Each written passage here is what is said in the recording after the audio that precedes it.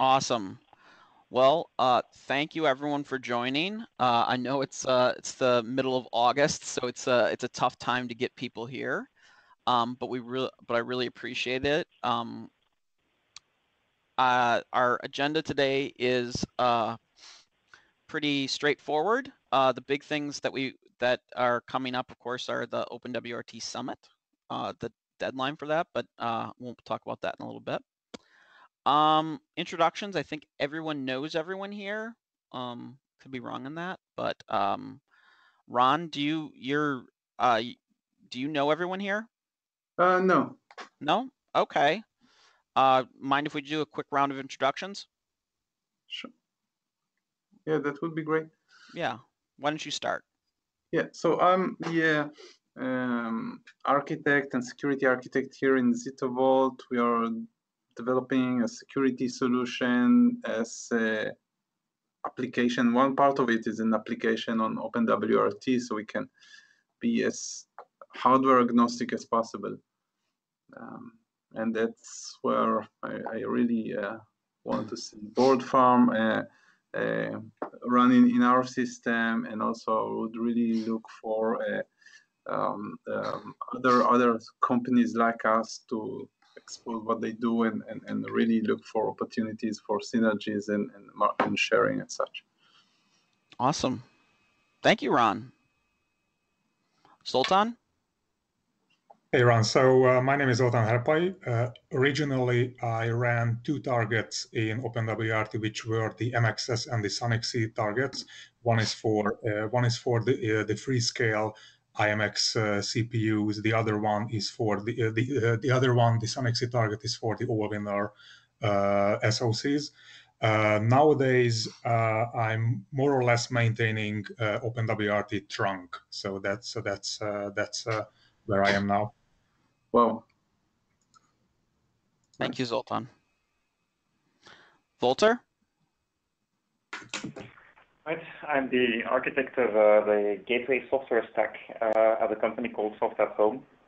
We're not using OpenWrt at the moment, but we are looking at seeing if we can converge with the open source community. Thank you, Volter. And I think everyone here knows me, but so we'll skip my introduction. I guess next thing, Boardfarm status. I haven't been able to work too much on it this week. We have had some people offer to donate boards. We would really appreciate if you are from a company that has a device or a board, or you have extra ones. We would really appreciate the donations. We are obviously running tests on those, and we want to add as many devices as possible, preferably as quickly as possible. So I did have a problem with one of the QCA boards. Its U-boot was missing a number of features. I'd like to avoid trying to update U-boot if I can. But I fixed one problem and then another one came up. So I'll have to talk partly with the QCA folks and partly just kind of debug what's already there. There were some questions about Boardfarm, I think, on the list this week. They're nothing like too much detail. But that's kind of where we are with that. So again, if you know of somebody, if you have boards, if you know of anybody who has extra devices, we really would appreciate them being donated. They're going to go to a good cause, certainly. Hey, Eric, one question around that. So are such boards accepted that are, let's say, not in the core interest of the Purple Foundation? For example, some MXS and SONiC boards?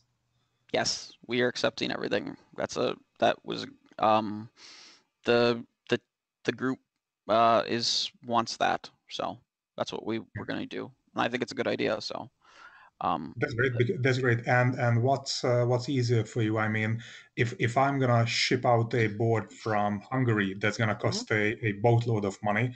Do you accept things like I buy a board for you on eBay and send it over to the Purple headquarters, or how does it work?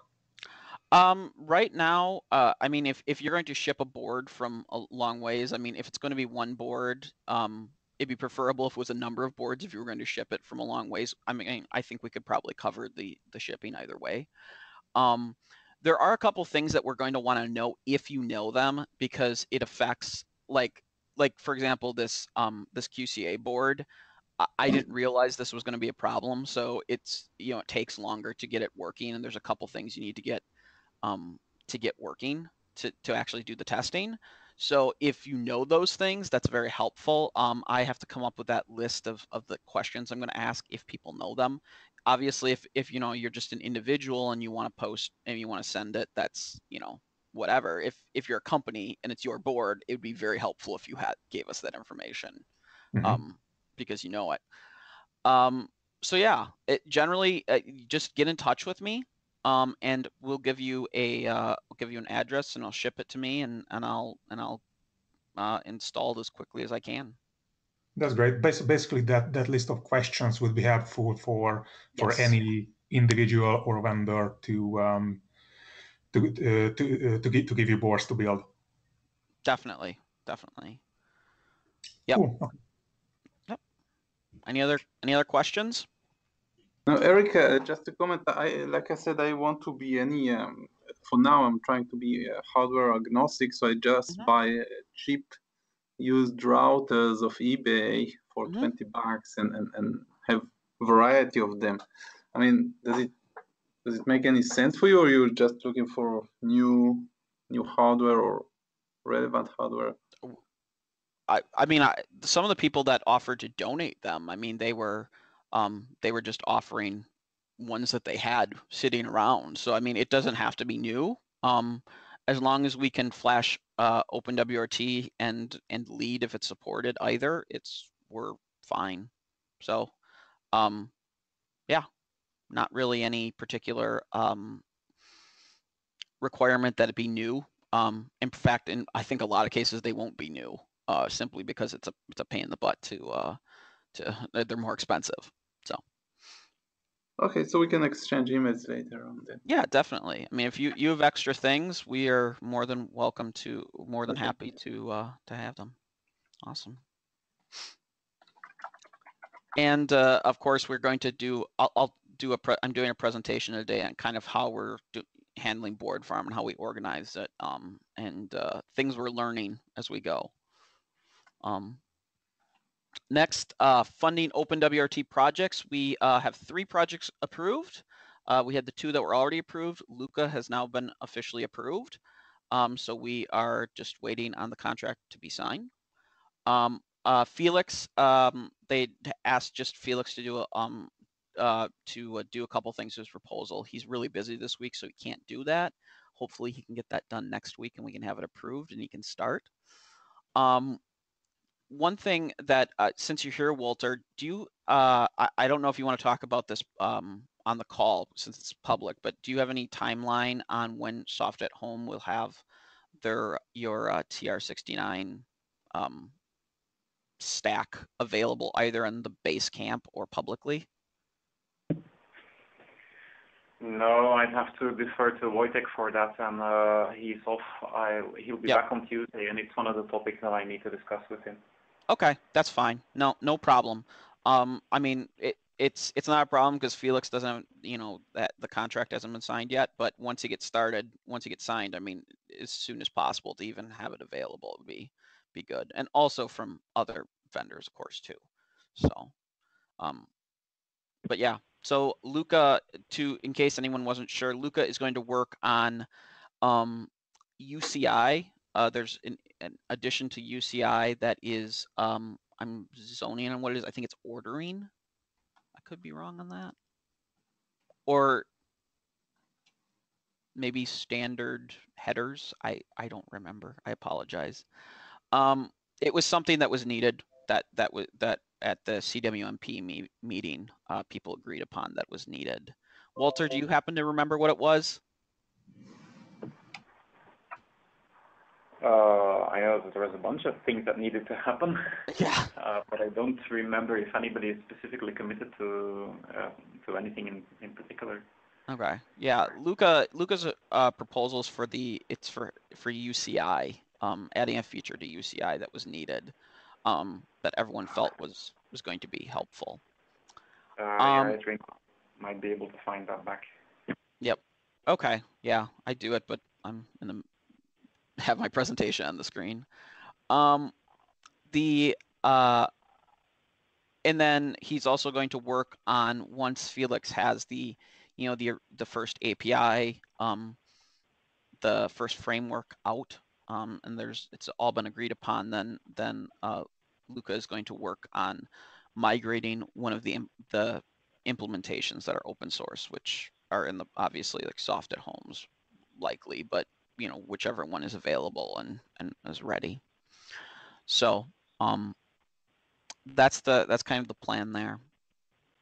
Any questions?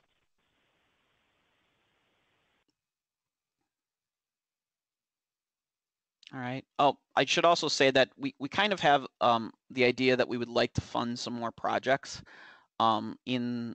Perhaps it would be nice in the next month to do another round of asking for to project proposals. It'd be kind of cool if we could get it done by, have them approved by OpenWrt Summit. That might not be feasible, so we'll see. But that's kind of on the radar. We do want to do them about once a quarter, give or take. This one took a little bit longer to get everything approved, partly because we had all these proposals on TR69. So we had to like kind of merge them all together and work out the details. So that's that.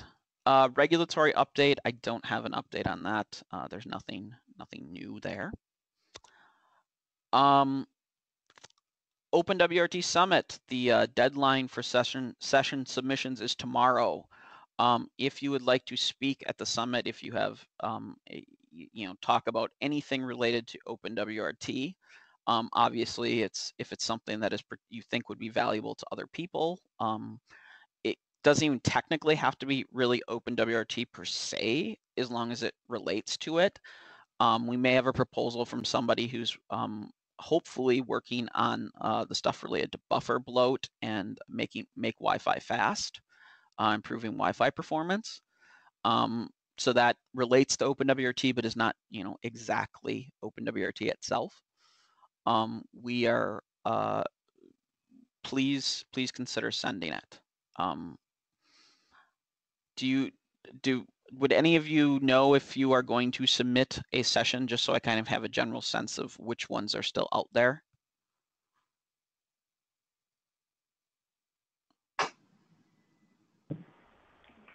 Now I remember that I proposed to do one on maybe virtualization or containers, but I didn't get a response from YT because he's away on holiday. So so I'll sync up with him on Tuesday as well. You said to confirm that by Friday, didn't you? Yeah. As long as we kind of know that we could extend the deadline. We did that last year.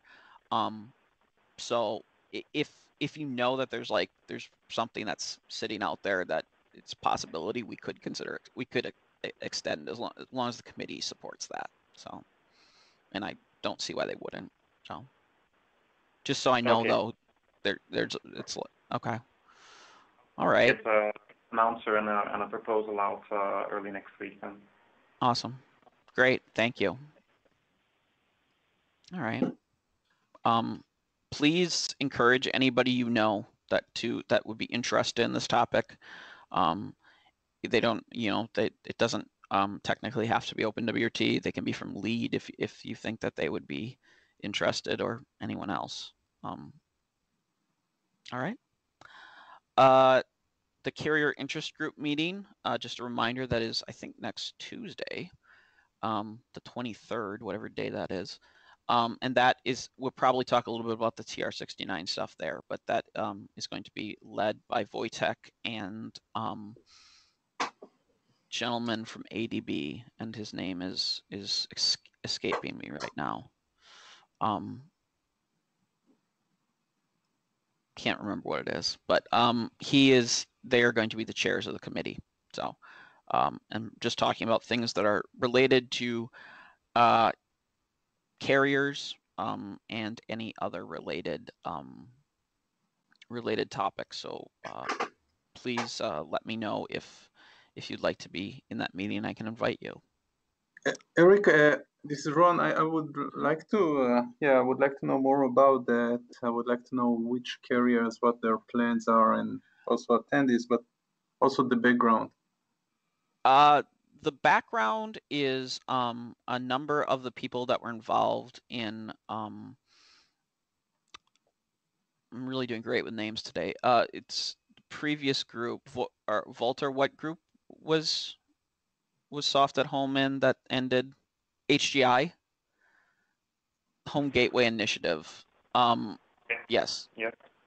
The Home Gateway Initiative, a number of their members decided to move to Purple, and they wanted to get a group together that would focus on topics that would be of interest to carriers and the companies that service carriers, like Soft at Home and ADB.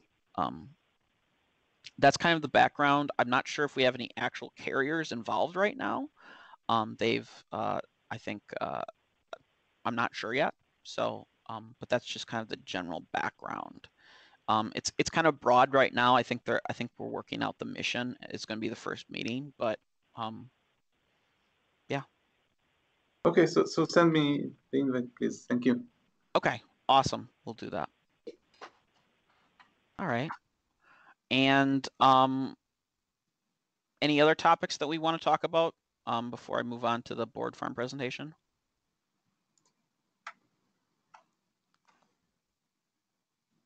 All right. I will then switch my presentation. Make sure I have the right stuff open. Okay. I'll start. So yeah, this was a question that had kind of come up from a couple of the members and people who had been attending to talk about what Boardfarm is and how we're using it with prplwrt.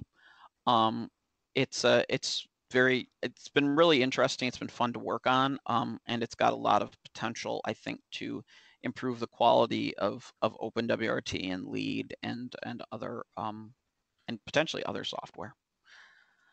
A quick overview is it's open source of what Boardfarm is. It's open source software for testing functionality of OpenWrt/Lead based devices from Qualcomm.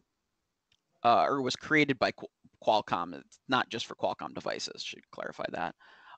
They had developed it. They were gracious enough to open source it, and it's very helpful. The tests are run on actual hardware. That's not always clear to people when I describe it, and that's actually really important, obviously, so you can make sure things boot and things like that.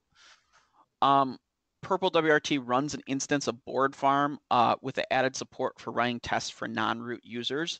My recommendation is actually to run as root. It's simpler, quite a bit simpler. One of the reasons we did this is because we have the idea that we would like to allow people to connect remotely who are trusted members of the community. That's actually pretty difficult to do in a safe way. So we are still trying to kind of figure out what the best way to go about doing that is. If you want to use the one that Purple's running, it is at that URL at the bottom, and I'll also email this out as a PDF. But it's Purple Foundation / Boardfarm branch running. So the first thing is to understand kind of the terminology and how it's all put together. We have DUTs, which are devices under test, and rigs. And so each device you're testing is called a device under test, or a DUT. An example is we have a Qualcomm Atheros DB120. So that is a device that's tested. Each device under test is connected in a number of ways. Its power cable is plugged into a network accessible power strip for doing hard resets of of the device. There's one cable going from the LAN port to a network port of another device, and for us, we're using Raspberry Pis. I call that the LAN device. Another cable goes from the WAN port to a network port of a WAN device, and it could be connected via wireless LAN. We don't do that right now, but it could be. There's also support for a couple of other you can do particularly like a 2 gigahertz wireless LAN, a 5 gigahertz wireless LAN. You can specify that way to do different tests. There's also a serial cable running from the controller to the device under test, and I'll talk exactly what the controller is in a second. The device under test and all the devices that are connected, the WAN, LAN, WLAN, is called a rig. I didn't finish this thing here. I forgot to finish it, but I call the WAN, LAN, and WLAN devices the network devices.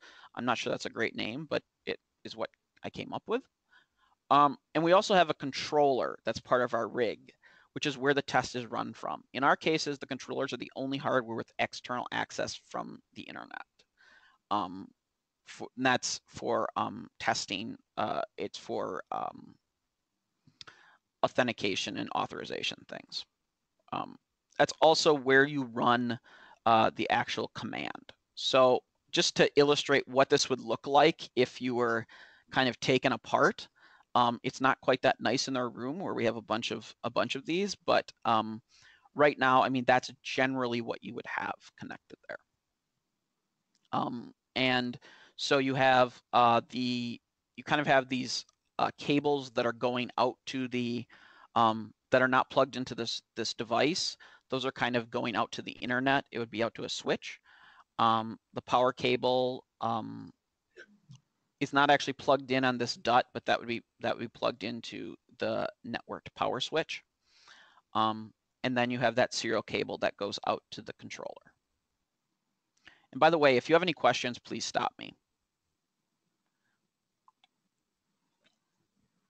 So how to run a test? You just SSH into the controller. Controllers have the appropriate configuration for running tests on their rig already put on there. I kind of explain how I do that later. And then you run BFT, which is the Boardfarm test program. Our controllers actually have a helper script to pre-fill the configuration file information for the rig, so you don't have to do it at the command line. Normally, you would just have to pass in an argument, but it's just for convenience. You can also pass in a kernel, the root FS, or an upgrade image to flash before boot up. That's what we do for our testing. And if you don't select a particular test or test suite, it will do basic boot up test and put you into interactive mode. So I will actually show you how I do that right now. So I will actually exit out of that because I'm already in interactive mode. I'm already logged into this controller. It's the controller for the DB120, and I'll run BFT interact. We won't flash a kernel or root FS, but you can. And it just starts right there. It's going to go through the root FS boot test, which is just simply restarts the device and make sure that things are appropriate. There's nothing wildly wrong and things like that. Not really in-depth testing, but just the basics. That takes about 3 minutes to finish, so I'm not going to watch it the entire time, but we'll just wait and I will continue with my presentation.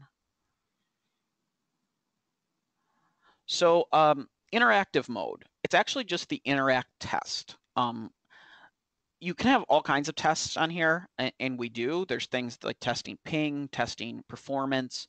You can test what it can tell you what packages are installed on the router at a particular time. Any of those type of things. There's also additional tests that we have for things like testing that Lucy, for example, or whatever your HTTP server that it actually responds when you call it. So the interact test is kind of nice because it's a place where you can kind of run all the tests and then connect to the device under test, the WAN and the LAN device. You can get to the consoles of each of those at from a simple menu and then get back. So you can kind of switch between these different pieces all at once without jumping into jumping into a bunch of consoles on your own. It's all kind of in one program, and then from there you can run tests that are already automated or ones that you come up with on your own on the fly. So when a test isn't working, when you run automated tests, this is a good place to explore the parts to see what's going on. We will see how far we are in that. That is still running. Remote accessibility. So this is actually relevant to how we run automated tests and how we would allow trusted people to access the devices. Each controller can be remotely accessed by trusted parties. Currently, that's just a few trusted people on the Boardfarm team, and Jenkins, the Jenkins which we use for automated builds and testing. The device under test are on a VLAN inside an OpenWrt router with a static IP. And each controller has a particular port on the external router, which is forwarded to the controller's SSH port. It's pretty straightforward in that way. And like I said, we use it for running our external Jenkins build server. Jenkins logs into the device under test controller, copies over the kernel and the rootfs for flashing, flashes, runs tests, and saves the results on the server. Oh goodness. We will see where we are there. It's still running. Let me, kind of hard to see there. Restore. Okay. Just wanted to show you what Jenkins looks like we have here. When I show it, we're currently using Jenkins for building versions of OpenWrt and lead, managing tests and collecting the results. You can actually explore through our Jenkins, what our jobs are. They're accessible even if you're not logged in, to see what they are. You can't modify anything, but that's kind of nice. So we can actually go to, like, say, AP135cc.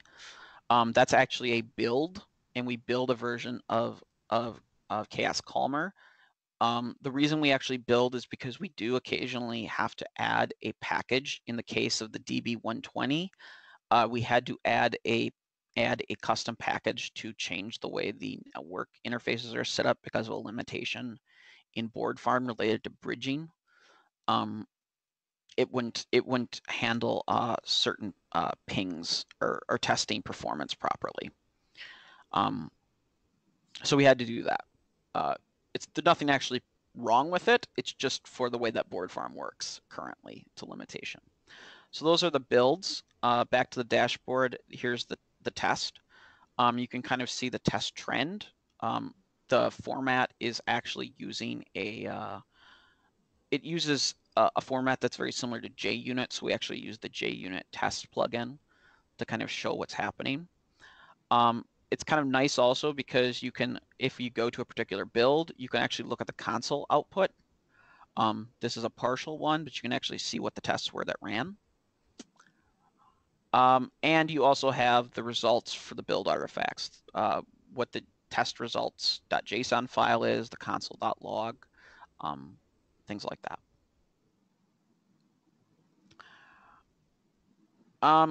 Currently, each device has a device build combination. So you have a device and then you have a set of builds. Each combination has its own build job and test job. And I gave that example of the AP135cc. And I'm going to move to multi-configuration jobs in the future, so you don't have to have all these little jobs that do basically the same thing except for one small build change.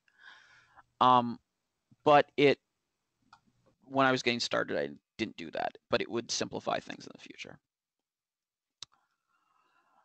One thing I use for managing the build configurations, and I'm not sure if it's either I vary between whether I think it's a great idea or a mediocre idea. It's how I manage the build configurations. It's what Jenkins used to build. We run a script that's called a build.sh, and then the model, and then the version you want to build, and it downloads all the feeds, it updates the feeds, it copies in a configuration, it runs the build. You also have the ability using this tool to update the configurations from the command line, which is kind of convenient. So you can run, instead of update, you would do prepare. It would download all the update all the feeds. It would download to the latest Git version, and then you could run menu config, make some changes, and then run update, and then it'll save it out. So in the future, all those builds would have the proper configuration. Was someone saying something? All right. And kind of here's how it works. It's a I have this this package. The models are listed in different directories, and there we have the cc config, cc feeds, dd feeds, and in this case there are actually their feeds here, and those are additional packages that you want to add, and those get we use a symbolic link to get linked in appropriately, and when you run the build or prepare, it properly copies all those in and links properly. So that's the general idea.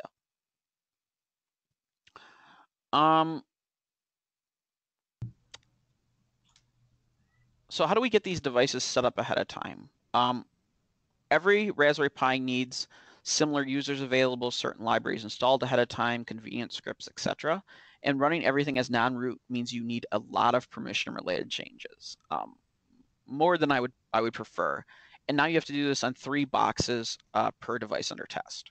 When we're doing 2 devices under test, that's already a fairly significant amount of work. Just setting up 1 box requires about 25 steps. So it's a lot of different things that need to be done. So I use Ansible right now to handle management. After you do some configuration on a Raspberry Pi, you can actually manage all the configuration from Ansible. The changes that need to be made ahead of time are SSH needs to be turned on. The host name needs to be set. You need to change Raspberry Pi to boot into a console with a Pi super user already logged in. That's not actually required, but it's convenient if it doesn't boot, or if you have some problems. If you want to be, you want to have a nice, pretty menu, you can use the Raspberry Pi config to actually do some of this. Otherwise, you can just manually do it. Ansible is also idempotent, so running multiple times isn't an issue. That's kind of convenient. It's not like you run a script and if you run it multiple times, everything breaks. You can run it as many times as you want, and it shouldn't break anything. So how is management actually done? You add your Raspberry Pis to the inventory, which is a host in the project root, and each DUT has its own group in the host file. And I'll actually show you the Boardfarm Ansible. So the host file, you have a children, the DUTs, and it has children, and each of these would be the name of your model. This is a group. And then for each group, you would have a section in here that has the children, which are the controller, and the networked devices, which are one's the controller and it has a host name. The network children are the LAN and the WAN, and each of those has the host name for each of them appropriately. And based upon what group it's in, it does it runs different modifications to the configuration.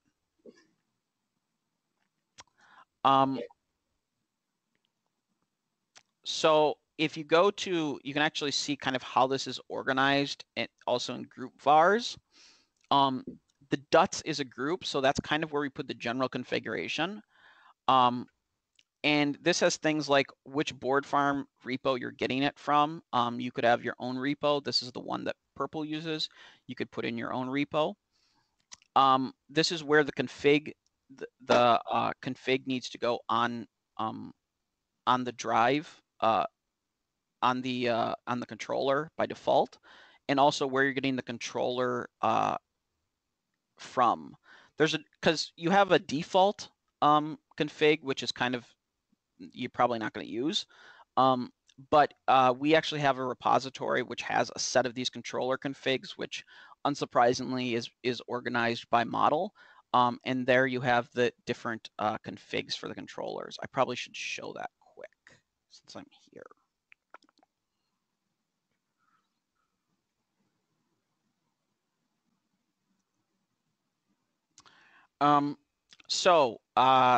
Here you have, obviously, these are the JSON configs, and then you have the different directories.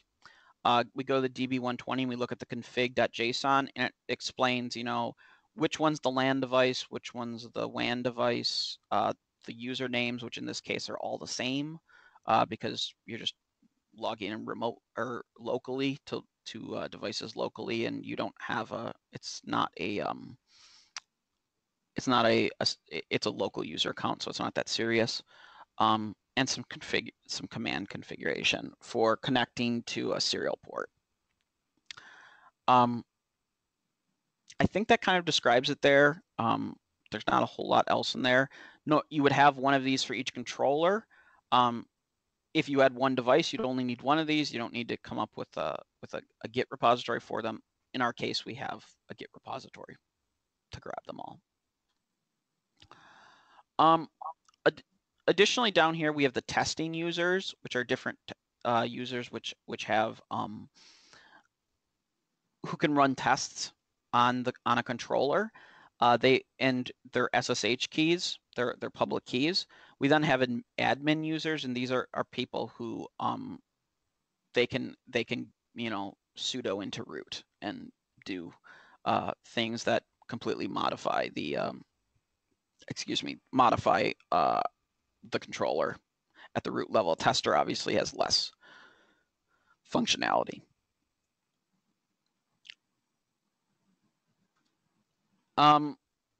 That's kind of the summary there. Initialization, management, and reboot. You add in the trusted SSH key for an admin user. It adds that onto the controller. It adds some basic packages. It generally gets your Raspberry Pi into a state where it can be easily managed. There's stuff that you need to have done. And you would run this command on top, the Ansible/playbook-i host init.yml-e, and then host key checking false, and then -k-k, because you're going to be logging in with a password in this case. We're going to obviously once we run init, we're going to then it removes the ability to log in via password because that's insecure. If you want to init a single dot, you put in limit in the name of the dot, its group, which would be DB120, for example. And if this fails, then you should add in this -ssh comment args. This seems to be, at best I can tell, a little bit intermittent and I'm not entirely sure why. Sometimes it works, sometimes it doesn't without that. So that's kind of your backup. Ansible is a little weird with how it handles SSH when the keys don't match. And in the case, if you've never logged in before, the keys won't match to your computer. I should mention that all these Ansible playbooks, I just run those on my laptop, and the only way I can get access to not just the controllers, but all the devices, I need to be inside the local network for security reasons. So that's kind of how I go about doing that. Obviously, or of course, you could do it different ways, but whatever meets your needs. Management is simpler. You just do iHosts, or you do site.yml. I'm not going to go into details of all those things. It sets up a bunch of roles which relate to packages, different users available, service, startup scripts. It gets the latest version of Boardfarm and configuration. It varies based upon whether it's a controller, it's a LAN or a WAN device. Init basically runs just the most basics that would work on any device that'd be relevant. Site actually runs basics in case you have updated the basic init. It will run that as well, but init is really intended to be used by itself when you don't. Primarily, you don't have a trusted SSH key yet, and you have to deal with passwords. You could theoretically, for the first time, run site just with a password. There's the same way you could do -k and the different environment variables. I don't think it makes any sense because you don't really want to do that. You should be logging in with an SSH key anyway. So I think it's a good habit to separate the two. And if you change your Ansible playbook, you can just run this again because it's idempotent. Reboot is, we use the reboot script. You use limit here as well if you ever need to reboot your various devices. As part of Boardfarm, when it actually starts up a test run and does a bunch of automated tests, it actually reboots all the devices, the WAN and the LAN anyway. So, but this is if you had done something separately for management and you had to reboot. Next steps for us is more devices, and you can email me, and we can work out how to get that done. More tests. Hopefully Wi-Fi, that has been requested a number of times. There are a lot of issues because that you pretty much have to do that. You know, you have to connect wires between the various the antenna inputs and outputs of various devices because we can't have it transmit over the air, particularly when we have modifications of if someone could submit their own kernel modification or something, and it was or a change to how CDRA works. CDRA, yeah, and it would be running in a way that is illegal in the United States. So we have to be very careful with that right now. Yeah, hey Eric, quick question about the Wi-Fi stuff. So while it's understood that you cannot test all aspects of the Wi-Fi chip, but at least a basic associate with an access point somewhere, maybe on the controller, is that not feasible? Maybe. Currently, what we do is we do actually test that the Wi-Fi, you can turn it on and off. That we do test already. There are tests available already in the test. You can add them to your test suite to run Wi-Fi, whether you can associate. But I'm not sure that we can actually do that until we over the air. I think that's it's a little bit dangerous because if we get in trouble, we really get in trouble. So I think that realistically something like that probably would need to happen after we have a way of connecting them via wire. The people at Imagination do have a prototype for that. It's more just finding the right time to put it all together. But I mean, if you have other ideas, I'm happy to talk about them and learn more about them. So. No.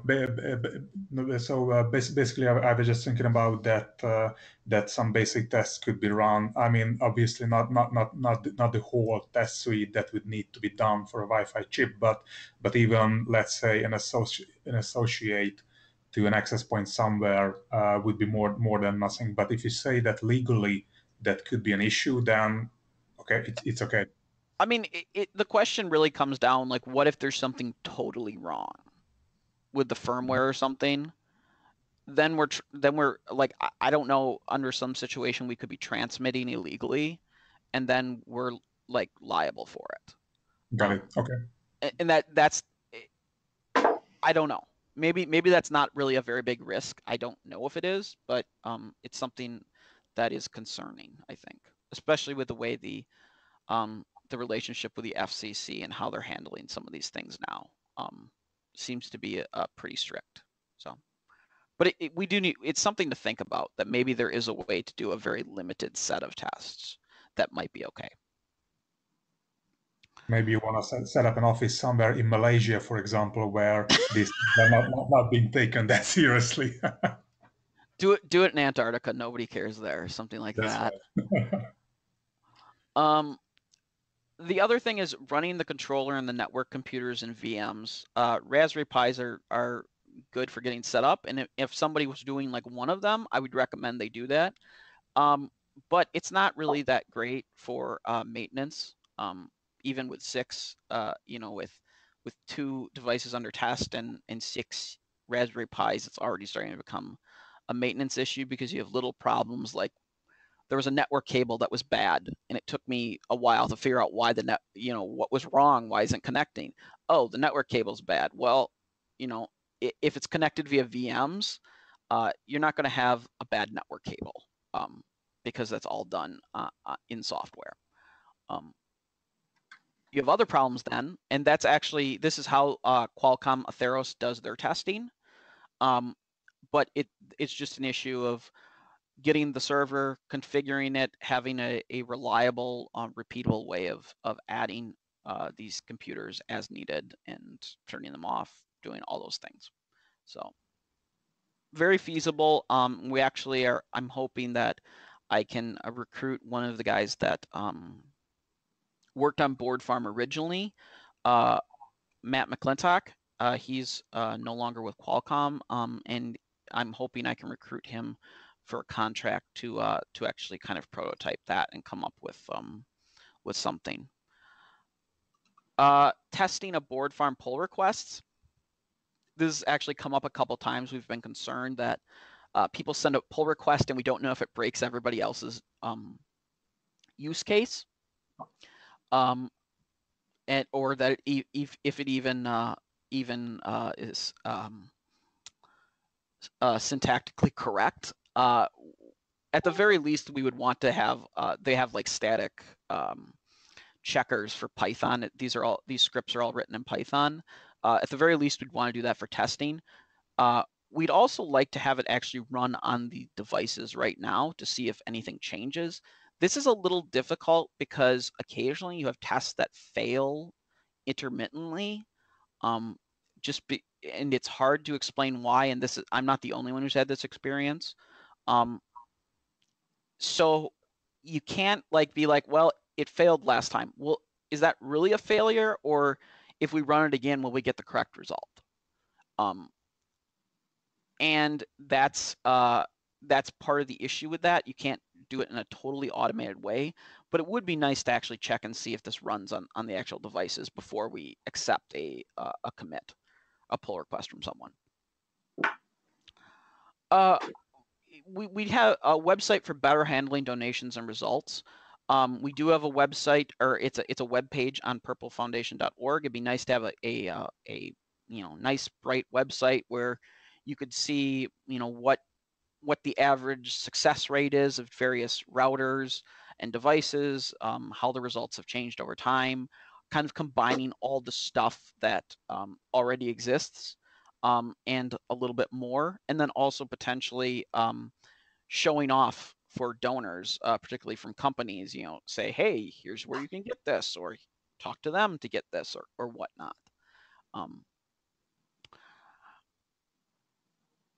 Opening access to devices to the community. This may have to wait until the VMs we have the VM stuff running.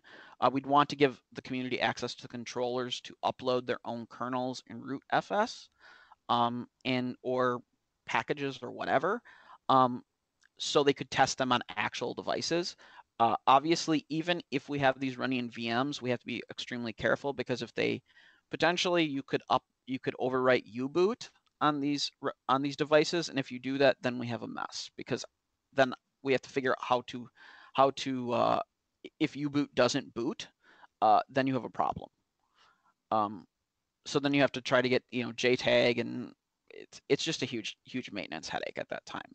So we still have to be somewhat selective at that point. It'd be nice if we could just let people upload anything, but selective members of the community. It could be people who are doing some unique use case and they want to test it on a particular device, things like that. And then testing pull requests for OpenWrt lead. This is kind of like the holy grail, I think, in some way, would be running automated tests. People submit a pull request. It can be automatically run on all the boards at once. Right now, we just do daily tests. Whatever's in trunk, we run the test every day. It passes or it doesn't, and what tests pass, and that's all we do. It'd be nice if we had a way to do every pull request. So the community, that could be added to the GitHub repository as a I don't remember what they call those callbacks, where it can say whether it passes or not. Potentially be nice to do. That's not exactly the most straightforward thing, because these tests take a daily tests, if we were to run that every time, would take about 15 minutes. So if somebody's doing a pull request and it's something quick, it may not make sense. You have a maintainer who looks at a pull request and then is like, okay, now I have to wait 15 minutes. If it isn't a pull request they got to, if it had been sitting there for a while, that's fine. But if it's another one, it might be a little annoying.